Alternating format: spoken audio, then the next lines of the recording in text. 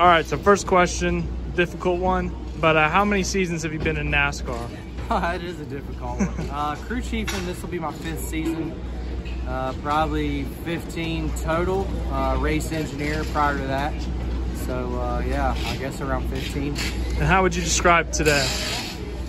Success, honestly. Yeah.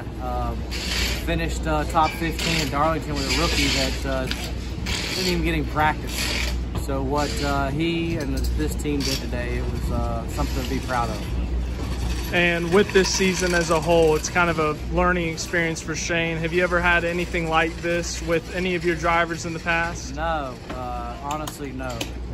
Beginning of the year, we kind of knew we had to learn what he didn't know, and with these cars and these racetracks, it was a lot. But dude is super smart, figures it out super quick, and is honestly making things just a little bit easy for us.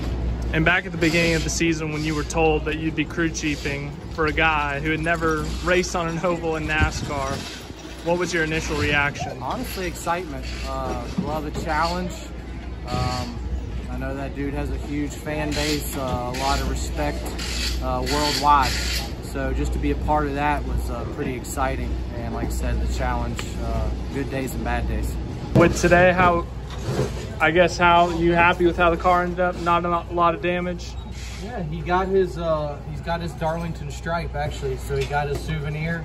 And we're still in one piece for Darlington Raceway, so it was a success today, and he's smiling, so that's all we can ask for. Very good.